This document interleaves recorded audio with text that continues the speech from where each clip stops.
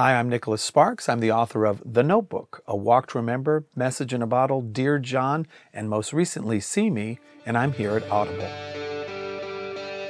I grew up loving a great story, so it was always in my mind that I wanted to become a writer, and yet I never really had the belief that I could become a writer in the sense that I could pay my bills. When I was 28 then, I'd had a couple of novels under my belt, and it hit me that it was time to chase a dream. So I worked from 9 to midnight, 4 or 5 days a week, maybe a few hours on the weekend, and The Notebook was finished in about 6 months.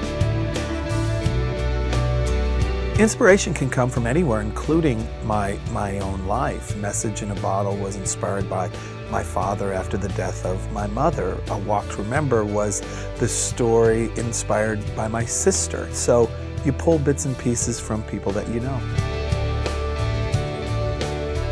For the most part, it takes a couple of months to conceive of a story. I start with a small inspiration that can either be a theme or an event in my past, and little by little I stack further ideas on that until I reach the point where I'm fairly clear on what I want the novel to be. The writing process, it usually is about 6 months long. It's an average of 4 days a week, and when I sit down to write, I write 2,000 words, and that can take anywhere from 4 to 7 hours.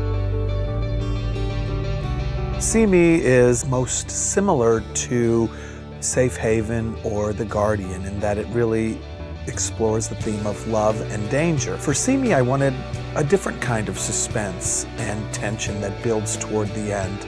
And so it's a very twisty mystery thriller. With that said, of course, See Me is also a love story. It is, in the end, 2 stories in one. It's a film that, of course, I love, and it's a film that has become regarded as a modern classic. I guess it's because everything about that film worked. Nick Cassavetes had an amazing view of what he wanted the film to be, and of course Nick was the director, and then you had amazing performances. It was a story that had both an epic quality but captured the intimacy of that young, passionate love. If you want to be a writer, you have to be willing to put up with the challenges of being a writer.